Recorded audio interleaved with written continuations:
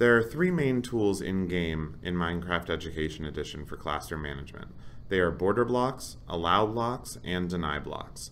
Let me show you briefly how each one works.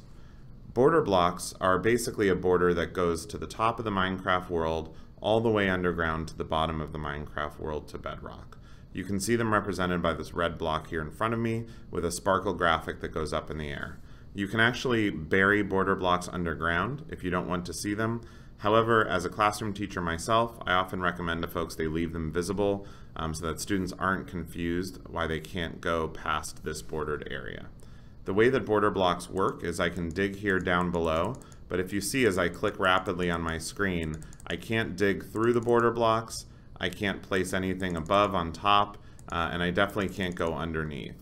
If I double click here to fly up in the air, I can go full speed, but I can't go past the border blocks as well. So they're an invisible barrier that goes all the way to the top of the world, all the way down to the bottom of the world.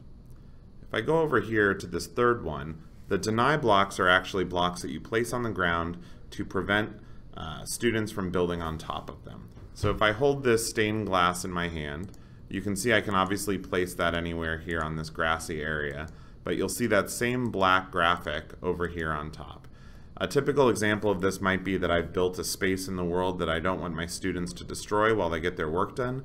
I can place deny blocks underneath it to protect that space. Lastly, allow blocks. Allow blocks are a block that makes pretty much no sense in typical Minecraft because obviously you can build or destroy wherever you need to. But we also have a command called immutable world. And the way that command works is I type the slash key on my keyboard, I start typing in the word immutable.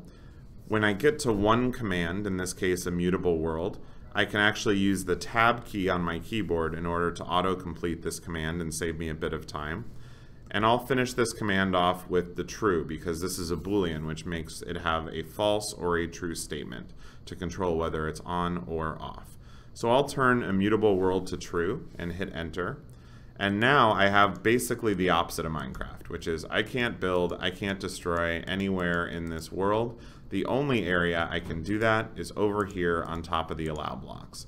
The way that allow blocks would typically be used in a classroom is I might want to set spaces up in my world for students to be able to demonstrate their work and to do so in a space where I know exactly where that work's going to be. So I don't need to worry that one of my students built their math project up on the other side of a mountain or next to a river. I can set up spaces directly for them and I can hop into a Minecraft world and see their work in those specific areas of the game.